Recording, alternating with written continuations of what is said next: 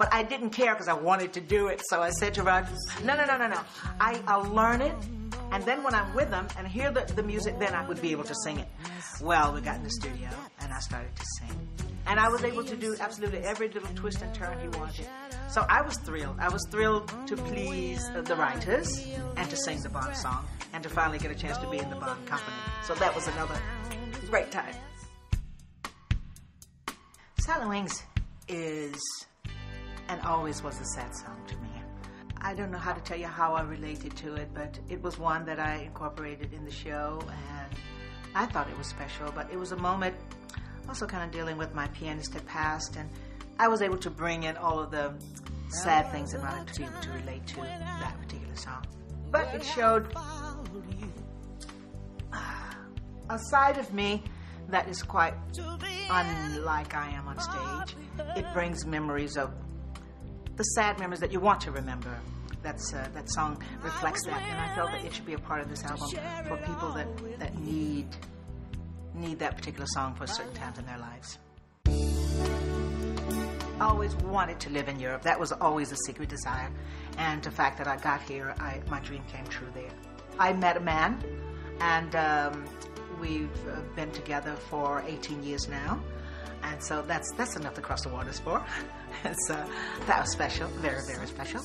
I am very drawn to Europe, always was, because it's different. It's more my style. I'm a Southern girl. Life was always kind of quiet in the South, then moving to the city, everything gets loud, exciting, wild, movability. But Europe was special because it was, the opposite attract. It's the mystery of it. France, England, how it all sounded, even Switzerland, the mountains. So then I thought, one day I'll live there. I know I will. I knew somehow that I would live in Europe. I'm only living about 7 minutes from farmhouses, from cows, from farm life. I can get in my car, and whenever I feel the feeling of wanting to get back into the feeling of nutbush, cornfields and everything, it's just on the hill over there. It feels so absolutely wonderful. Zurich is beautiful. It's my style because it's strict, but very much to the rules. I like control. I like when things are controlled. I like order. Aside from the fact that most people think that it's always cold and dark, it's not. Voila. You can see how beautiful it is. I love it very much. I love going to France, to my house there, but coming back to Switzerland is kind of something like, it's retired. It's a feeling where you can relax and really have no schedule and don't bother with it. I have a handful of friends, which is enough. I have tons of opportunities, and I'm living a good life. I lived in Germany at the time when I first heard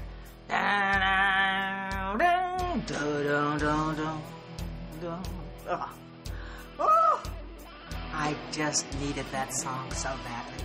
And then my musicians came to see me because they were on tour with someone. I said, listen to this song. They didn't like it. So I thought, okay, fine. Then I had an anniversary, and I said to Irvin Bach, my companion, I said, please, you have to invite Ramazzotti, or what we call him Ramazzotti, Eros, because I have to meet him. So, through a record company, we managed to get in touch with Eros. He came with his wife, Michelle, at the time, and the whole crowd, the manager, the lawyer. You cannot believe this whole bunch of people came. It was funny because there's so much fun. And he was so cute at the time. Well, he still is, but he was cuter then.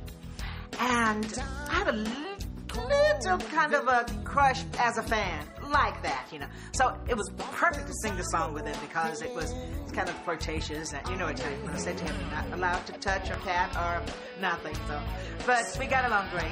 I loved singing the song with him. I actually went on a European tour with him for about 4 dates. We got along absolutely great. We became great friends afterwards, and we still are. Open Arms is one of those classic type of Tina songs. That was the kind of like why I had problems with it in the beginning, because I wanted to sing something different. But you know what it comes down to. You are who you are, and the people want to hear what they want to hear from you. And it's why I had to really make a strong effort to bring it home, to make it happen. And it actually happened for me in the studio. When I really started to sing it, something just opened up, and the song just started to happen, and I started to really feel it. Gosh, and now actually I can be performing in a bit. It just totally came 100% forward and is totally taken over now. So having an attitude about wondering if I could really make it happen into turning it into positive, yeah, it's super now. Brother Bear, Great Spirits, the Disney project for the animated movies. I'd worked with them before on some other projects. So this time I was contacted from the same, but this time I had a chance to work directly with Phil Collins, and which Phil and I know each other because we've worked from time to time, Princess Trust, and from time to time with other projects. And so this one was actually one that he had just written, actually. And I liked doing those songs because they're different. It gives you something else, something different to do from the normal work of my career. And working with Phil is always special because he's such a great songwriter. He writes such great songs. He sings so great. And he loves his work so much. You know, he's just always there. We live quite close. We're in touch from time to time. It's always a pleasure to work with him. And I would never say no to Disney because starting from I-Tina up until now, we've gotten along great, and it's just another home. All the Best actually came from the song Simply the Best. And that song arrived years ago. I performed it years and years. People cover it. It's on commercials. It's everywhere because it's a special song. It will last. Simply the Best is an anthem. It's a song where I felt that it didn't necessarily have to be about two people. It's between animal, beauty of a car, a horse, a thing. And that is what I sung about. That is why I did the video, of course, being riding a horse, saying this is the best moment of when the wind is in your hair and you're riding and you're the freedom of all of that. It covers a lot of things, the best. And I think how the people have taken it is like, Tina, you're the best. And I think a question was asked to me once, do you get up in the morning and look in the mirror and say to yourself, oh, you're Tina Turner and you're the best? Well, my answer was absolutely no. I'm far removed from my stage persona when I'm home. I have never allowed Tina Turner to totally take over my life. I love being me too much. I love me more than I love the personification of my career. It's two totally separate, if we can call it, entities. On stage, I'm performing. Short dress, hair, I'm giving a show. I like to give the show wholehearted, every inch of whatever I can do to please the people. But off stage, I consider myself really a great person. I like me very much. I like anime book. It's a different personality because I'm not acting. I'm myself. And I'm enjoying that very much, even now.